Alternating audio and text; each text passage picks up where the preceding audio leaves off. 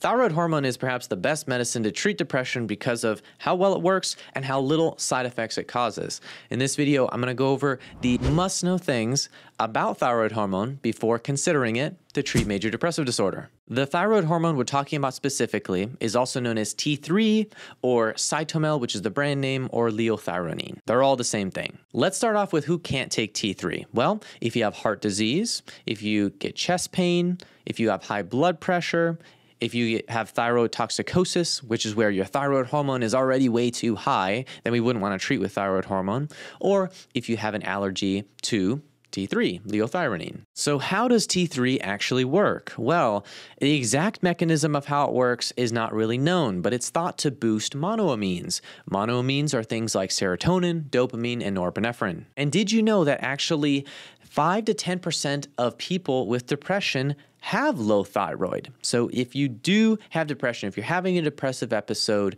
it's important to get lab work. But an interesting note is that even if you have completely normal thyroid levels when they're checked on lab work, you may still benefit from treating with T3 if you're having depression. Well, how well does T3 work? Well, it's not actually FDA approved for any psychiatric reason, but we do know that it converts about 50% of people who are not responding to antidepressants. Let's say you start Zoloft, which is a selective serotonin reuptake inhibitor, an SSRI, and you're not responding to that medication. If we start T3, there's a 50% likelihood that it'll change you to a responder, meaning your depression symptoms will get better. Next, let's take a bit of a deeper dive into how well T3 works, and let's look at a few studies. The first one is a study in 1999 by Aronson and colleagues. They did a meta-analysis, which is where you look at lots of studies, group them together.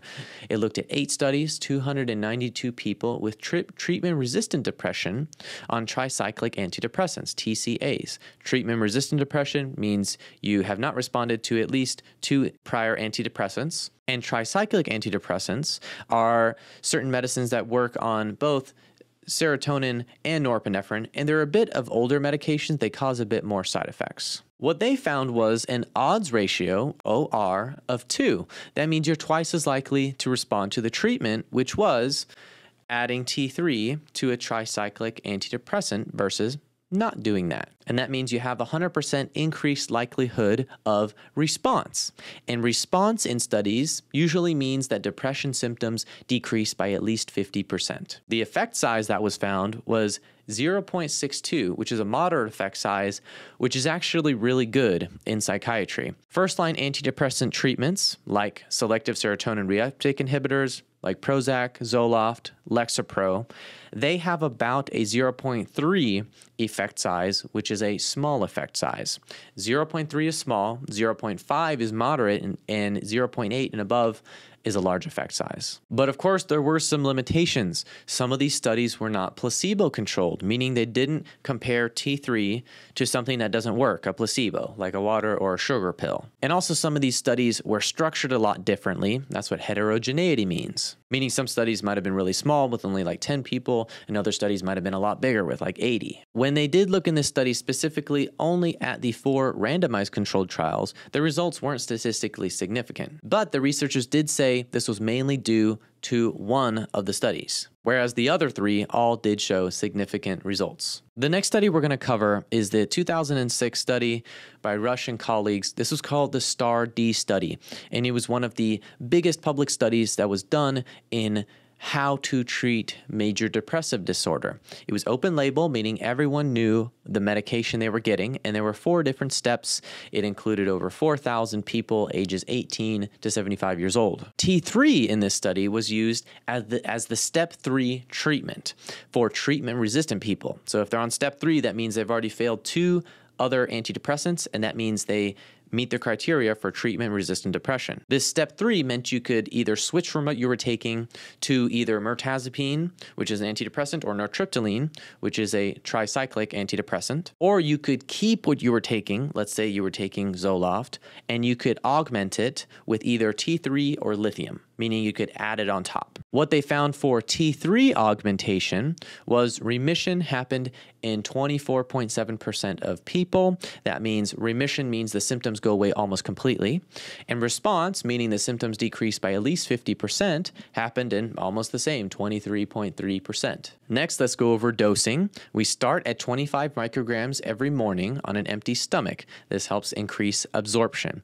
And we increase to 50 micrograms after 2 to 4 weeks if needed. T3 starts working in about 2 to 4 weeks, like most antidepressants, but you should give it a bit of time to work. You should give it about 8 to 12 weeks for it to actually work before you can say that it wasn't helpful. And there are some things we need to monitor when taking T3. We want to get a baseline, of course. We want to get a free T3 level. We want to get a free T4 level and a TSH, which is a thyroid stimulating hormone. We want to recheck that at 3 months. Then we want to recheck every 6 to 12 months after that. And when interpreting these labs, we want to keep the TSH, the thyroid stimulating hormone, pretty low. We want to keep it at the lower limit of normal at 0.4 milliunits per milliliter. Of course, as long as no severe symptoms of hyperthyroidism are present, like sweating, anxiety, chest pain, and feeling your heart beating really fast. And since we're measuring the free T3, we want to keep that at the upper range of normal. The good news is the side effects with T3 are actually not expected. We don't expect any side effects when we're using the low doses that we use for psychiatric reasons to improve your mood. But of course, everybody's body is different. So here are some symptoms to look out for that would mean you have hyperthyroidism. Some of them we discussed already: headache, irritability, anxiety, sweating, arrhythmia. You might get some palpitations, feel your heart beating really strong and really fast, diarrhea, or menstrual irregularities. Meaning if you get your menstrual period every month, you might not get it for a few months. And some rare but dangerous side effects: chest pain, congestive heart failure, or shock. And there is a concern about osteoporosis, which is where your bones turn into Swiss cheese. They get very weak with long-term treatment of thyroid hormone. But here's the important thing. Studies actually haven't found that liothyronine at the doses used for psychiatric reasons causes this. So it's theoretical at this point. So T3 has very little to no side effects. It can boost your energy. That's one of its positive ones too. And it's pretty cheap. You can get it for $16 to $20 a month. If you enjoyed this video, check out this video on screen to learn all about lithium as an augmentation strategy to help improve your mood. I'll see you there.